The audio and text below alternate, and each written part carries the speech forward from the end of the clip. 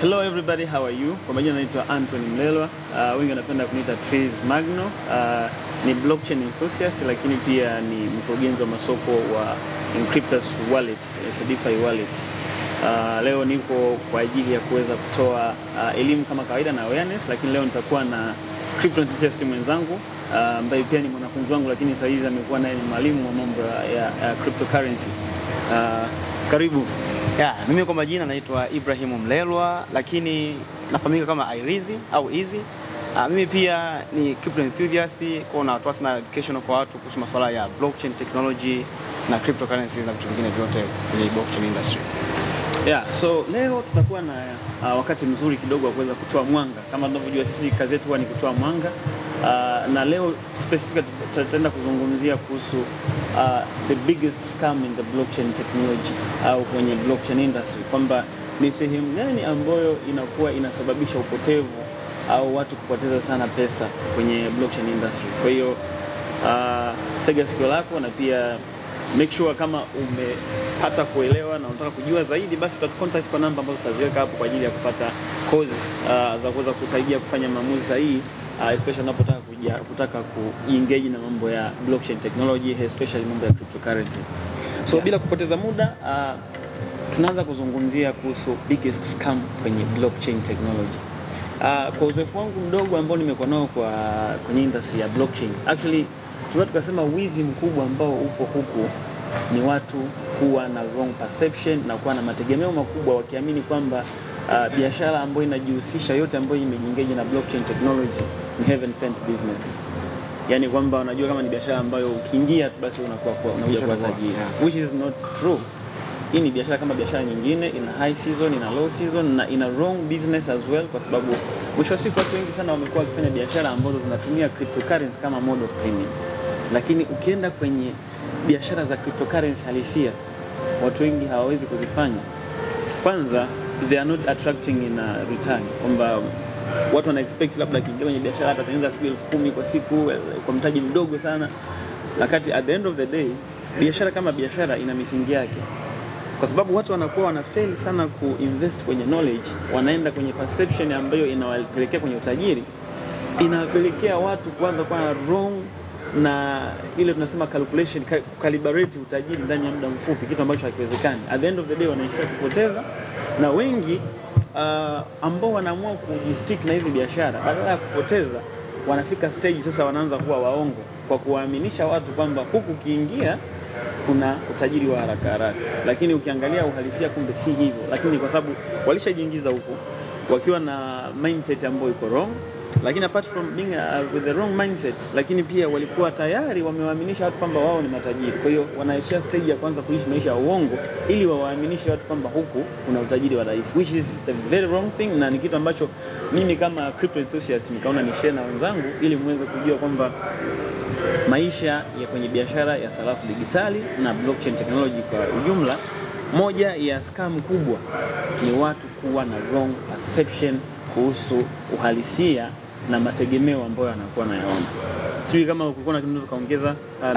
Ni kweli kwa sababu yani tunapokuja kuona ni kwamba mara nyingi sana mtu kuwa scammed au kuibiwa kwenye masuala ya biashara za kimtandao hizo mara nyingi sana ni kwa sababu ya mtu ile kuwa na kiwe mafanikio ambayo haujajua nini unakifanya.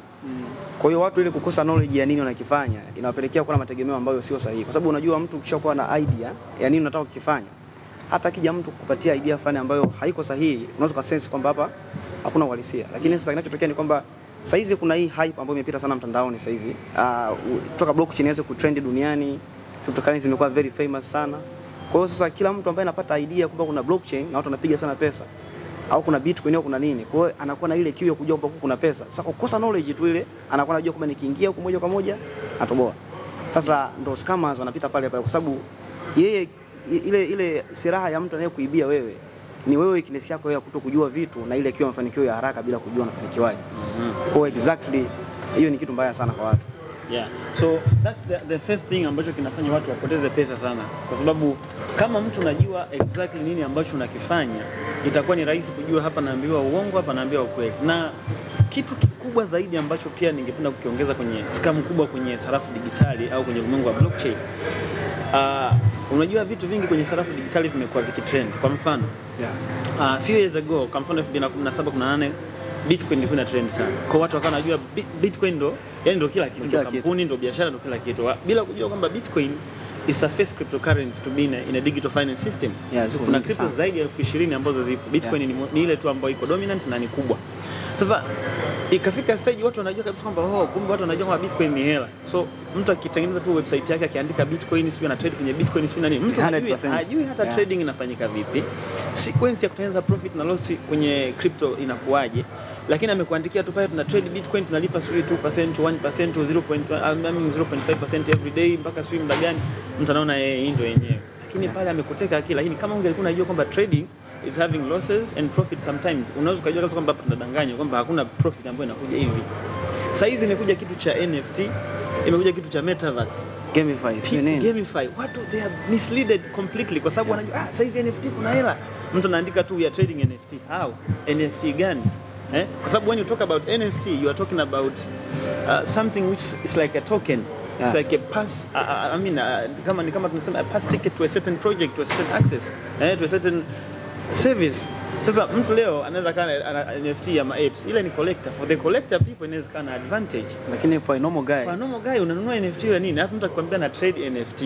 Na wewe unakubali kwamba NFT kuna hela kwa sababu kwenye website wameandika NFT, you are taken like that. Kwa hiyo kibaya zaidi ni kwamba watu wanakuwa wanajua kabisa kipi kina trend duniani.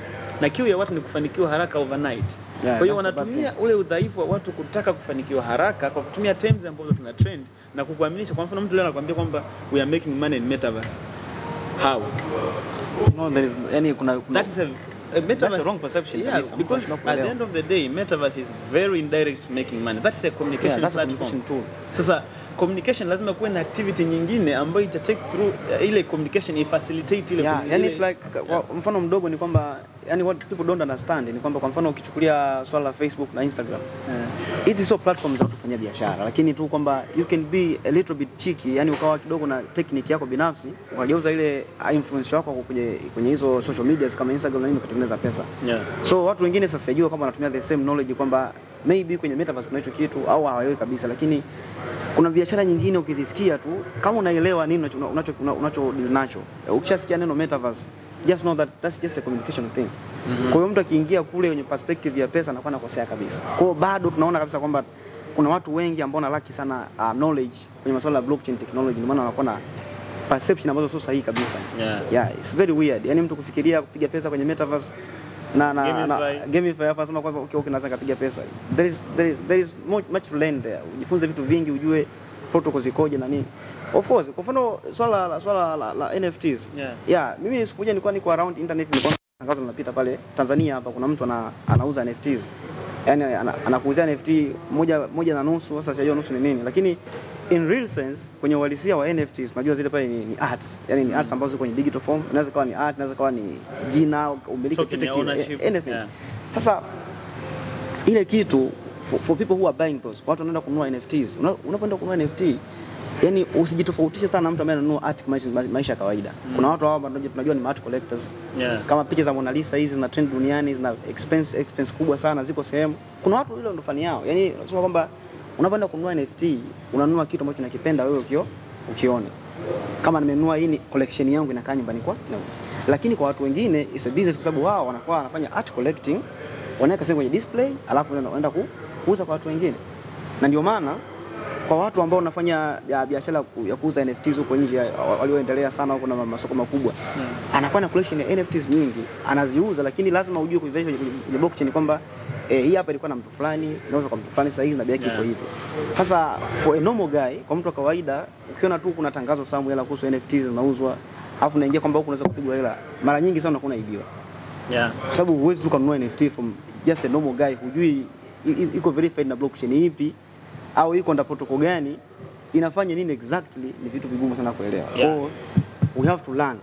Exactly. Na kuongezea hapo kwenye kitu ambacho umekiongea ni kwamba basically hata ukiangalia kwenye mambo ya crypto, previously ukiangalia watu walikuwa kuna tabia fulani mpaka size bado ipo.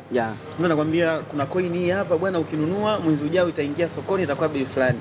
That's a very wrong. How do you know that? Because at the end of the day you just know. Kuna vitu vingine watu inabidi ku reason in a very normal intelligence level kwamba Kama ingelikuwa ni hivyo, that means everybody could have been rich. Tungejua kwamba hapa tunaingia tu hapa Yeah, tunaona Coin. Lakini swala la crypto price, there is nobody who's having a crystal ball ya kusema kwamba ata control bei ipande hapa ishuke hapa. That's a market balance stuff. Yani market ndio ina control bei ya coin ifike wapi. Alafu kitu kingine, I'm not a good fan of these ICO and ITO, initial coin offering and initial token offering. When the crypto is not in the regular market, I don't advise anybody to go and buy them. Kwa sababu you are not so sure kama hiyo itaingia kwenye market. Na ubaya coin au crypto ukinunua kabla haijaingia kwenye market, the percent kwamba itaenda ku excel kwenye market is very low. Kwa sababu with my knowledge, since I got into crypto stuff, sijawahi kuona ICO ama ITO succeed kuingia kwenye mainstream ya market ya crypto market, kwenye ecosystem ya crypto market. Haijatokea. The bad thing with that ni kwamba hizi ICO nyingi sana zipo kwenye pressure sana kwa manipulated, kwa sababu mtu anaweza kufanya pump and dump pale. It's very easy kwa sababu ile liquidity yake inakuwa ni ndogo sana. Mtu anaweza kufanya akatia tu hela kiasi fulani nyingi tu, aka elevate price ya coin, nyinyi mkanunua wengi sana, mkajua imepanda juu, akaja akatoa pesa, is falling already. Kwa hiyo ina maana ni kweli sana hizi ICO sio coins za kusema mtu uweze na at the same time pia sometimes unaweza kununua coin ambayo mtu ina backdoor ya kwenye smart contract yake akafanya rug pull. Unajua the good thing is kuna kipindi na kati najifunza kwako ulikuwa unaniambia masuala ya nani ya economics za cryptocurrencies. And that's a basic, na hisi kwenye vitu ambavyo tutakao tujifunze sana ni basics za kujua namna gani ya kutambua hii coin inafanya kitu gani, should I buy it or not. Kwa sababu unapoenda kununua coin fulani lazima ujiwekewe mwenyewe, yani uwe na ile msingi wa kujua kwamba nainunua hii kwa sababu gani. Au hii nainunua inafanya kazi gani. Unaweza kuwa unanunua product ambayo haifanyi kazi au haina yani haina limitation yote ile duniani kwenye kuitumia. Ni sawa na masuala ya nani ya NFTs. Kuna watu wengine wanaanza kununua NFT fulani ambayo imekuwa ni very trending, lakini baadaye ukashindwa kuiuza kwa sababu no one wants it. Exactly. So unakuwa unapoteza pesa yako for nothing. So hata kwenye coin unaweza kununua coin fulani, unaona ina price nzuri kwenye market nafanya lakini haipo kwenye exchange yoyote. Unanunua unabaki kuwa nayo, lakini mwisho wa siku you can't send it anywhere. Umeshapoteza pesa yako tayari. Na basically to add more on that, people should understand kwamba blockchain technology ni open source code. Haina syllabus ya kusema kwamba project hili ifanikiwe inatakiwa na 1 2 3 hapa. It doesn't belong to people directly. So the thing is sometimes inaweza kama protocol imetengenezwa kwa sababu that is an open source code. Mtu akafikiria akaona kwamba akafanya forking ya labda ya blockchain fulani, akaona mimi nikifanya hivi itakuwa na more usability, more features and itakuwa more accessible. Lakini it's not necessarily kwa ile protocol ikafaulu. Inaweza ikafeli pia. Kwa mfano ukiangalia what happened with a Terra community, Luna ili crash because their protocol was new, lakini it was not stable to test, to pass the test, especially kwenye crashing market. Ikafail. So sometimes people have to learn better about the tokenomics. Na tokenomics inabidi usome tokenomics peke yake. Ukishaielewa, before you get involved with any project lazima usome white paper. Kwa sababu kama umeelewa tokenomics vizuri, unakuwa unajua kwamba okay, kama Kwenye inakuwa na criteria 1 2 3 na solution hii na hii na hii, what about ile modality yake ya privacy au publicity ya blockchain yake, is it a totally decentralized or whatever. Kwa hiyo ukijua zile, ina maana hata ukienda kuisoma ile white paper inakuwa ni rahisi kudecide kama hiyo coin wewe unaweza kujitumbukiza miguu na mikono ama la. Na in real sense mimi najua kwamba the real crypto projects, ukitaka ku get involved with them, kwa mimi ninavyojua zile business za crypto, they don't have a direct loss. Sure. Ni kwamba kuna kitu ambacho inatakiwa watu wakijue ni kwamba yani if we relate to normal currency ni kwamba kuna biashara za pesa na biashara zinazotumia biashara za pesa is all about yani money with money. Yani unafanya biashara ya pesa kwa pesa, lakini biashara nyingine hizi masuala ya banks. Lakini hizi biashara nyingine ambazo unatumia pesa, you can buy certain good afu kapotea moja kwa moja kwa sababu ile sio pesa. It's just money has been used as a mode of payment. So the same. Kwa unapoenda kwenye masuala ya blockchain technology kwenye cryptocurrencies, hata ukitaka kwenda kununua NFTs mara nyingi sana kwenye most of the world unatumia crypto fulani kwenda kununua hiyo NFT. Kwa sababu ndo ni msingi ambao hiyo NFT imejengwa kwenye blockchain fulani na kwenye token fulani. So it's something very authentic na masuala ya cryptocurrency kwa sababu ziko very straightforward. So it's very good. Ulivyosema kwamba watu wajifunze sana kuchambua coin, kusoma tokenomics za cryptocurrencies itasaidia sana. Na I think before we finish up our conversation, it's better to remind watu pia kwamba biashara za fedha si kwamba ni kitu kipya. Unajua watu wengi nimeona wakisema kwamba I cannot buy maybe Bitcoin because I don't know who's the owner. Look, projects are blockchain. They don't need for you to know who's the owner. You just need to understand the protocol kwenye white paper na tokenomics ikikaa vizuri. That's all you want to know, because at the end of the day ile decentralized project ya blockchain yoyote ile, founder huwa anakuwa na nguvu kipindi cha create project. Lakini akisha deploy kwenye internet anakuwa hana power ya kufanya kitu chochote kile. That is the power of the users, the validators and the miners. Ndio wanakuwa na nguvu ya kudecide whether they want to change the rules or whatever. So ni muhimu sana watu kujua kwamba hata biashara za fedha, kwa mfano tunasema decentralized, financial services. Kwenye crypto kuna kitu decentralized financial services. DeFi. Si kwamba ni lazima biashara ya fedha iwe tofauti sana. No, the only difference ni kwamba kwenye crypto ni kwamba there is no centralization. That's kwamba unafanya sijui unaweza ukachukua mkopo, kuna platforms zinatoa mikopo, lakini you don't need to go and negotiate with anybody. As long as you have the collateral, you take the loan, you do, kwa sababu watu wanafanya yield farming. Kuna fixed account, watu wanafanya staking. Those business they don't have a loss. Ila kuna kitu ambacho tunasema kwamba crypto zote zimekuwa subject kwenye price up, price down. Hiyo ni kitu ambacho huwezi control. Lakini kama unafanya the correct business ya crypto, haina faida kubwa sana always. Kuna low season, high season, lakini at the same time there is no possibility ya ku lose asset zako kama unafanya business ambayo iko correct. Yani that is impossible. Ila kama you are getting into something because you have seen like you want to be rich in a single day, basically you are going to lose your asset or you are going to lose your money. That's very correct. Very correct. Yani mimi nilichojua kipenda sana kwenye swala la blockchain. Unajua kilichofanya blockchain ije kutrend sana ni services zake kuwa ziko reliable sana maisha ya watu wa saizi. Yani it's very good kwa saizi kwamba tunakwenda ku decentralize kila kitu. It's very good. Mimi nilikuwa nafikiriaga yani kikawaida tu kwamba maisha ya kawaida ya binadamu anayeishi kwamba unaenda kufanya huduma mbalimbali kwenye masuala ya services kama benki na nini. Kule of course kuna protocol ambazo ziko za kawaida, lakini kwenye blockchain technology wana take hizo vitu kwenye next level. And I'm very sure ni kwamba kwa watu ambao watajifunza blockchain vizuri na vitu vyake vizuri, kwamba wajifunze masuala ya cryptocurrency, wajifunze NFTs, DeFi vizuri, ielewe, baadaye itakuwa na impact kubwa sana kwenye maisha yao. Kwa sababu this is where the world is going. Na ni kwamba ukiangalia namna gani blockchain ina take place kwenye kila aspect duniani. Ukiangalia masuala ya arts kuna NFTs, masuala ya pesa kuna cryptocurrencies, in sports and games masuala ya games kuna gamify na nini, metaverse kwenye communication. Na hizo ni pillars ambazo zinafanya duniani pesa hizo kuzunguka vizuri. So for example, tunapoongelea masuala ya financial services kwenye DeFi, ulivyokuwa umesema kidogo kwamba kwenye DeFi ni kwamba tunahusisha kila kitu ambacho masuala ya mikopo labda. Unajua mikopo kwa watu wengi is very tough kupata mikopo kwa sababu unakuwa muda mwingine haukidhi vigezo labda, wanataka wajue wewe ni nani. Yaani kuna ile watu kujua sana kwa sababu this is how centralized things works. Lakini the better thing with blockchain, wana decentralize kila kitu. Yaani unakuwa tena hauna haja ya kufahamika na mtu fulani upate service fulani. Now, kwa the blockchain ina take everything to the next level. Yaani it's very good. Kwa mfano hata saizi yani mtu ambaye hata hauna kiwanja, hauna miti wala nini, unaweza kwenda kuchukua mkopo wa maana, wakapata mkopo wako. Na the good thing is you loan while bado kwenye leverage ya kupata nini faida zaidi. So blockchain inachukua vitu kwenye next level ambayo itakuwa ni very amazing. So actually I think hatutaweza kuongea kila kitu, lakini kumbuka tunafanya conversation kwa udhamini mkubwa kabisa wa wallet inaitwa Encryptors, ambayo unaweza kaenda Play Store na Apple Store ka download. Ni wallet ambayo actually mimi kwa kusafiri kwangu nimesafiri sehemu tofauti through East Africa, went to Dubai, Nigeria. Most of the people they still have the same problem kwamba getting into something with a high expectation without understanding the reality. Na watu wengi wako tayari kuriski kwenye kujaribu kitu ambacho hakijui more than risking to get the knowledge of it. Which is very bad. Lakini I think people should now try to take this to the next level. Kwamba it's not something that they should come and gamble.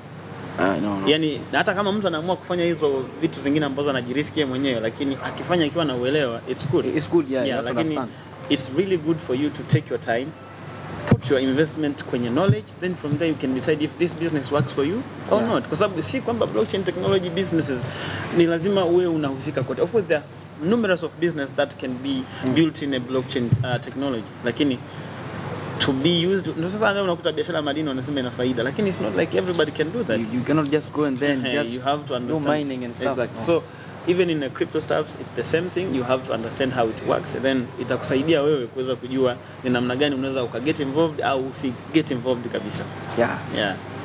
So sisi pia tunatoa mafunzo kama ambavyo tunafanya. Some of the students of mine they know even this guy is my student as well. So kutupata, we have our contacts that are going to be shown down there. Kwangu mimi namba yangu ni ile ile 0656 24 04 72.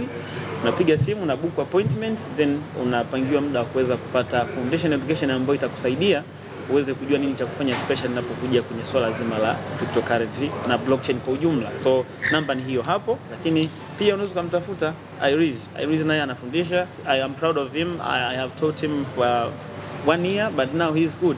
He's very good, especially hata kwenye mambo ya gamify and metaverse. He's very good, so you can contact him. Yeah. Mimi napatikana kwa namba ya simu 0768633927.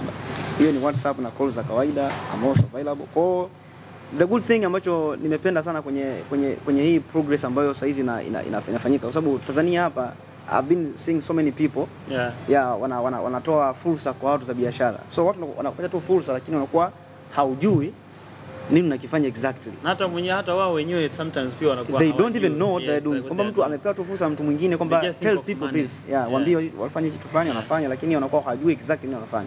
So the better thing I think ni kwamba mtu ajifunze like all the basics, ajue kila kitu. Then from there now unaweza kuwa na option ya kuchukua, kwa sababu blockchain na business opportunities nyingi sana. So after you understand, you can now choose, okay, nifanye kitu fulani, nifanye hichi hapa, nifanye hiki hapa, nisifanye kitu fulani. Hata mtu mwingine kukushawishi biashara fulani, because you know the reality tayari ikoje. Unajua kwamba okay, now this is not working. Hii sio kweli.